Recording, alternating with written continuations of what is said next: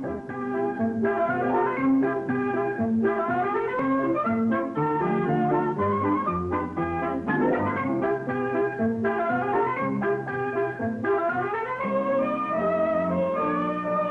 Adventures of Ozzie and Harriet. So settle back in your easy chairs and enjoy another delightful half hour with all the Nelsons. Ozzie Nelson, of course, plays the part of the head of the Nelson household, Ozzie. And here is his lovely wife, Harriet Nelson, who keeps the family on an even keel. Hello, Harriet. The smiling young teenager we now see is David Nelson, older of the two Nelson boys and played by David Nelson. And here we have the youngest of the Nelsons, the little guy with the twinkle in his eye, Ricky Nelson, played by Ricky Nelson. The Nelsons' next-door neighbor, Mr. Thornberry, better known as Ozzie's pal Thorny, is played by Don DeFore.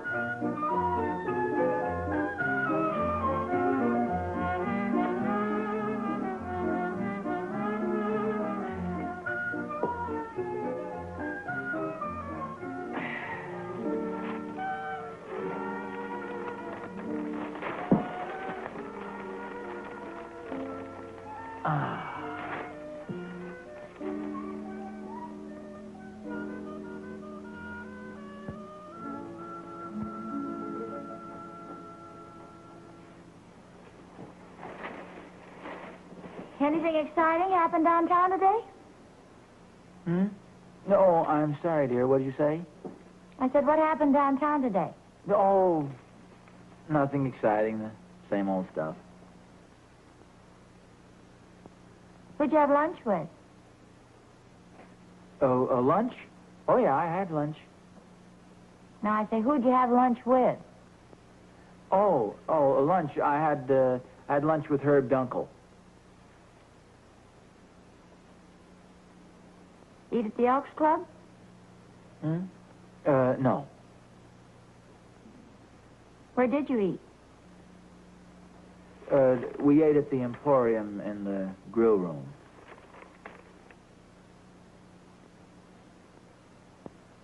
Who did you say you ate with? I said I ate with Herb Dunkel. We ate down at the Emporium in the grill room. I had scrambled eggs and muffins for lunch. The muffins were burned. I rode home on the bus with Joe Randolph, and he had a sore thumb. Questions. What is this, a third degree, Harriet? Well, I should think you'd be happy to see I take an interest in such things. Stop being so grouchy. I'll get it, so it's probably for you.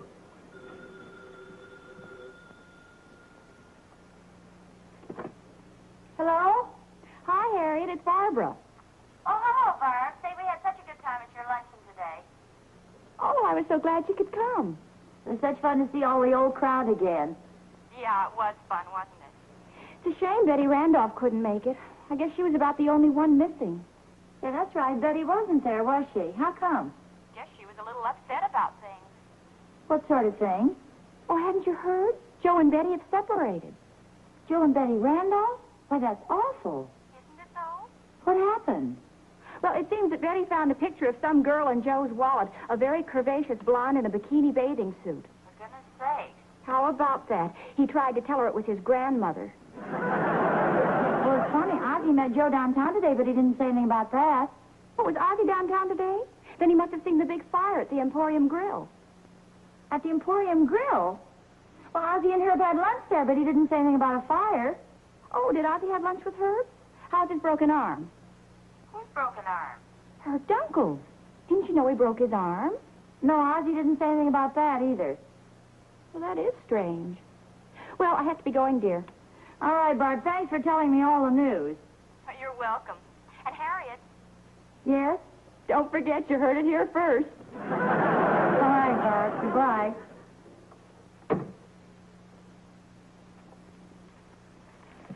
Stop reading the paper. That was Barbara. Are you sure nothing interesting happened today downtown?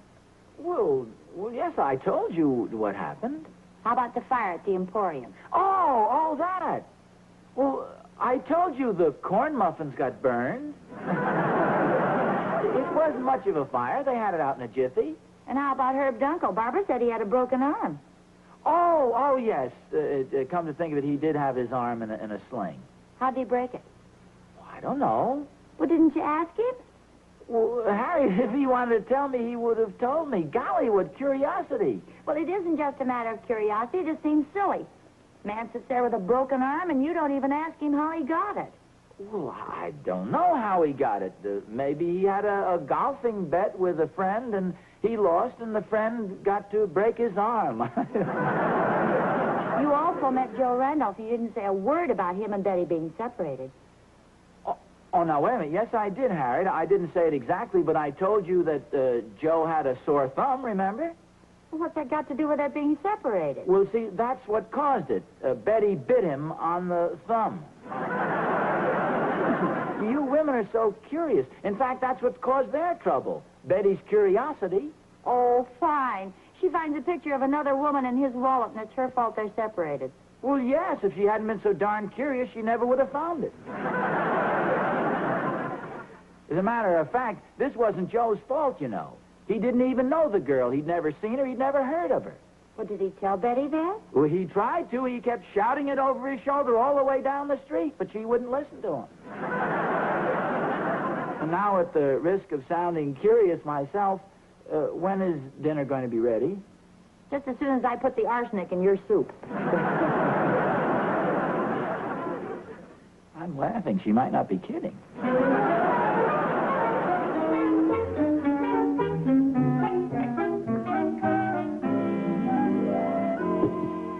Don't drink it too fast, lover boy. Lover boy? Yeah, didn't you know, Pop? Ricky's got a girl. Are you supposed to be the local gossip column? Looks pretty serious, too. I saw him carrying her books home from school today. Wow. Heck, it was just my turn. She carried mine home yesterday. That's all right, Ricky. It's okay for a boy to have a girlfriend. Yeah, it's the standard arrangement. It's been going on for years. I saw him at Miller's having a couple of sodas, too. Oh, really living it up, huh? It's okay to buy a girl a soda, isn't it, Pop? Sure. Is it okay to buy her a banana split, too? It's okay with me. Oh, that's good, because I told Mr. Miller you'd pay for it. Well, I'll foot the bill this time, but next time you either use your own allowance or get a girl with a smaller appetite. What's your girlfriend's name, Ricky? Please, Harriet, shall I turn on the bright light? This isn't the third degree, if that's what you mean. No, I know it isn't. You gave me the third degree before dinner. This is the fourth degree. Oh. Her name is Mildred Marshall. Her name is Mildred Marshall, Harriet. She's a very nice girl. She has blonde hair, blue eyes, and a few freckles. We're both in the same class together at school. She lives just a couple of blocks down from me, and she's a very good dancer. Now, how long have you known her? Harriet, please. Can't you see he doesn't want to talk about her? What curiosity. Oh, that's okay, Pop. I've known her about 2 weeks. She just moved into town. Would you say I have a nice nose, Mom? Yes, dear, I'd say you have a very nice nose. Why? Oh, nothing. Mildred just said she thought I had a nice nose. That's when I bought her the ice cream soda. I see. She likes my smile, too. Says I have a very nice smile. That's when I bought her the banana split. Oh, I'd say you picked a pretty smart girl. Come on, lover boy, let's go out and play some baseball. Okay, but you be careful of my nose. Well, I guess Ricky's growing up. Poor little guy, the way you gave him that third degree. Oh, stop it. Naturally, I'm interested in what my family's doing. Aren't you interested in what I did at luncheon today? Not especially. I know it's hard for you to realize, but men just aren't naturally curious the way women are. I suppose you wouldn't be interested if I told you a rather attractive girl said something about you today. Not especially. Did an attractive girl say something about me today? Why, are you interested? No, not necessarily, but just like to know who she was and what she said. Oh, now who's curious? No, I'm not curious. I'm just naturally interested. Who was this ravishing creature who said these wonderful things about me? I didn't say she was ravishing. Well, you said she was attractive. Come on, you don't have to tell me who she was. Just give me a little hint. What kind of a little hint? Well, her name. All right, if you'll admit that you're just eaten up with curiosity and that men are just as curious as women, I'll tell you. No, Harriet. Just because some beautiful girl said some nice things about me. Who said she said something nice? Well, it must have been something nice, or you wouldn't be afraid to tell me who she is. Oh, I'm not afraid to tell you, dear. I'm just not going to tell you. For goodness sakes, Harriet, this is ridiculous. Just because some attractive girl named... what did you say her name was? Oh, no, that's my trick, and it doesn't work. Well, wait a minute. I'll bet I know who it was. It was, Dorothy... What's her name? Dorothy, what's her name? Yes, Well, what's her name? Or was it, Florence? That's who it was, wasn't it? Nope.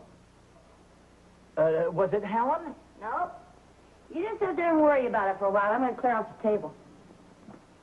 Was it Catherine? Harry, that's who it was. It was Catherine, wasn't it? That tall, blonde girl with dark hair?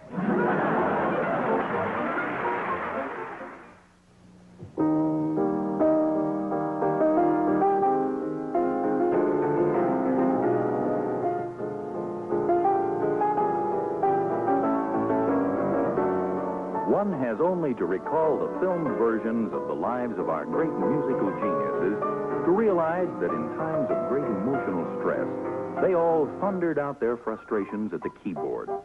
These mighty musical titans of the past all sought release to their problems through the artistic expression of their great talents.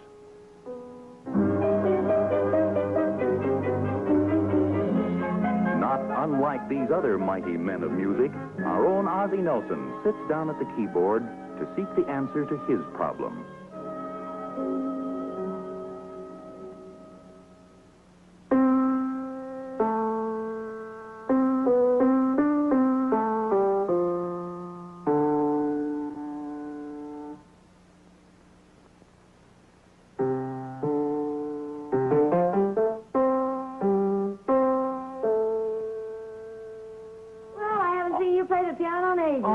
Harriet, I was just thinking, have you ever considered how many songs have been written about girls' names? Oh, yes, lots of them. Margie, Louise, Josephine, Mary? Yes, there was a song called Mary. I don't imagine it's so difficult to write a song. All it takes is a little imagination and musical curiosity. I really hadn't thought much about it. Yeah, there's a definite tie-up there, you know. Have you ever stopped to figure that? Imagination and curiosity, very similar. No. Oh, yes. You see, imagination is thinking, and curiosity is wondering. You see the connection? Imagination is thinking, and curiosity is wondering? No, I don't see the connection. Well, to put it very bluntly, I'm wondering who that girl was, and I can't help thinking what's going to happen to you if you don't tell me. I can't hold out any longer, dear. You're so curious now your face is green.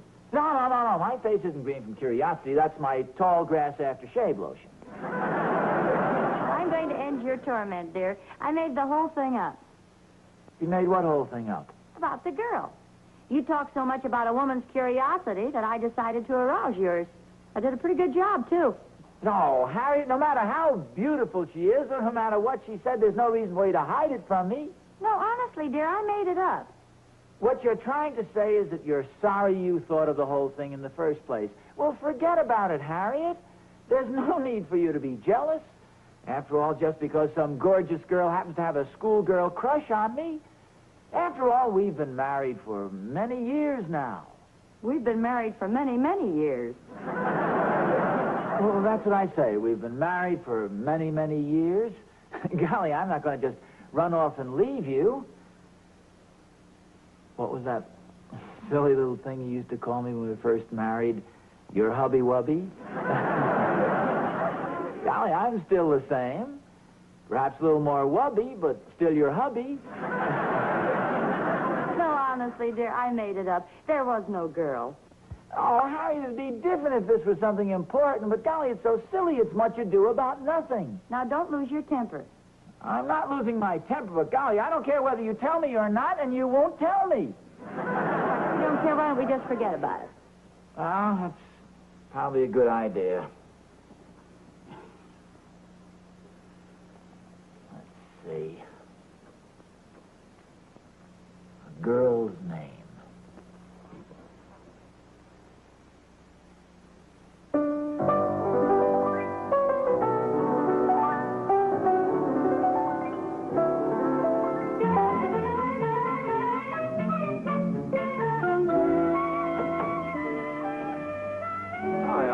Oh, hi, Tony. Hey, you sound mighty low. Something wrong, I hope. Oh, no, not exactly. It's just, well, Harriet's been acting kind of strange. Boy, I can't figure out women, Thorny. They have so darn much curiosity. You know, my wife's the same way. Always curious. Wants to know where I've been, who did I meet, where did I spend my money, where did I get any money to spend. That's been going on for centuries, I guess. Has Harriet been asking you a lot of questions lately? Oh, questions. You see, it's okay if she gives me a regular third degree. Let me ask her one little question. Right away, it's a big deal. No, wait a minute. I don't quite follow this. Well, I just asked her this question about this girl. I wanted to find out about. Girl? Well, what girl? Well, it seems that Harriet attended this luncheon yesterday afternoon, and some beautiful, shapely girl...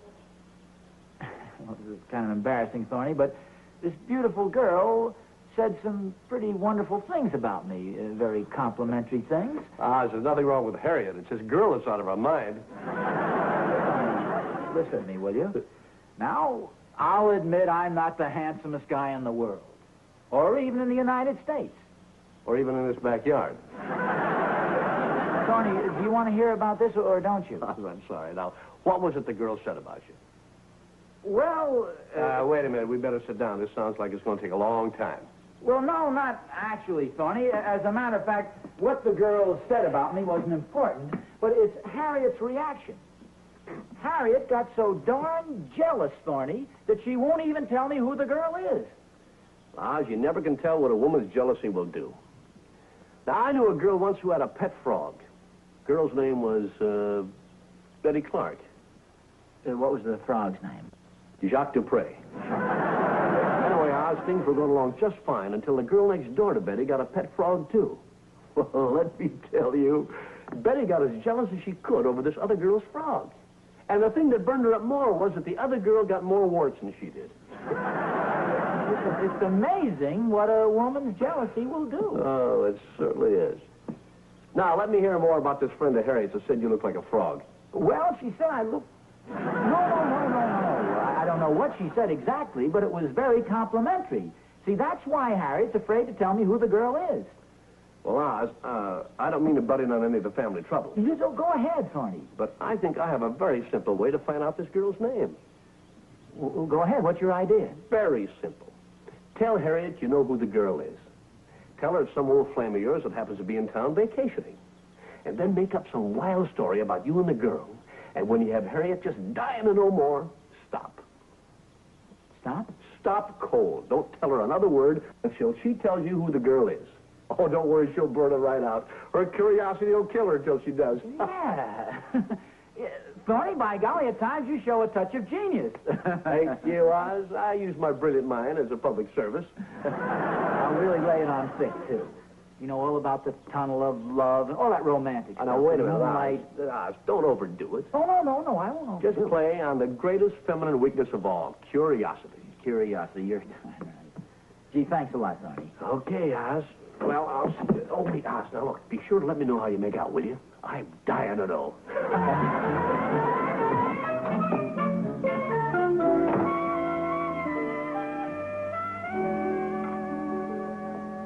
Oh, Harriet, I've got some news for you. I found out who that girl was at the luncheon. You did? Yeah, why didn't you tell me Liza Cromwell was in town? Who? Oh, come now, dear. Don't pretend you don't remember Liza. Why, she was your biggest competitor when we were first going together. Liza Cromwell? Oh, what a girl. Ruby red lips, sparkling black eyes, chestnut brown hair, and a little turned-up nose. That was Liza. What, nobody? Oh, come now, dear. Control that jealousy and that curiosity. Oh, by the way, I have a little confession to make. Remember that time years ago when you invited me to go to the barn dance with you, and I called you up at the last minute and told you I couldn't make it, that I was allergic to banjos? They always made me talk with a twang. Well, actually, that was just an excuse. I had a date with Liza. We went to the amusement park. We rode in the tunnel of love. We got into one of those little boats and snuggled up together, and We drifted over into a dark corner, and I put my arm around her, and that's all I'm going to tell you. All right, Dick. Yes, sir. Put my arm around her, and that's all I'm going to tell you. Then I pulled her head over on my shoulder, and that's all I'm going to tell you. Will you get the salt and peppers for me, please? Oh, they're right there. Oh. Then I put my other arm around her. Now, get this picture, Harriet. Both of my arms around her and her head on my shoulder, and that's all I'm going to tell you. Harriet, are you listening to me? Hmm? Oh, yes, dear. Then we went into the tunnel of love again. Ozzie, you're on the wrong track. The girl at the luncheon wasn't Liza Cromwell at all. I knew you'd crack. What was her name? Constantina Wasselmix. Constantina Wasselmix? Well, I don't seem to recall. She sat 3 seats behind you in the second grade. I still don't recall Constantina Wasselmix. What was this compliment she paid me, this nice thing she had to say about me? Oh, well, she said you were the only boy in school who could put a whole peanut butter sandwich in his mouth at one time. Are you kidding? Well, now, what makes you think that? Well, in the first place, Constantina Wasselmix sounds as if it might be a phony name. I don't know why it should. I just made it up. You made it up? Yes, I told you before there was no girl. I made up that story. Honestly? Mm-hmm, cross my heart. Of course, it really doesn't make any difference one way or the other. Yes, I know, dear. Because you aren't curious. I'm glad you realize it. Look, why don't you go in the living room and read your paper? I'll call you when dinner's ready. The whole thing is ridiculous. Of course, you could ask me if I want any help. Ask you a question, are you kidding, and have you say I'm curious? Oh, no. Hi, Oh, funny. Gee, I had to come over to find out how you made out. No, Oric. Constantina Wasselmix. Oh, Oz, I didn't come over here to be insulted. Who's insulting you? Look, what I want to know is, did you give Harriet a story? Oh, yes, a perfect story, Thorny. All about a girl named Liza Cromwell. Oz, I don't care about names. All I want to know is, did it work? It more than worked. I not only get this deal settled about the luncheon, but I got a confession off my chest that's been bothering me for years and years. Yeah? What do you mean? Well, there really was a girl named Liza Cromwell, you see. And there was this deal where I had the date with Harriet, and... Go on, dear. Yeah, go on. When Harriet came up, I figured I'd have a little fun with her. Oh, she really went by that. Yes, I did have some fun. Yeah, I had some fun. Oh, gosh. You know, Oz, I think you're going to have some. Oh. Listen, Barney, come back here, Barney. Come here, you coward. You started the whole thing.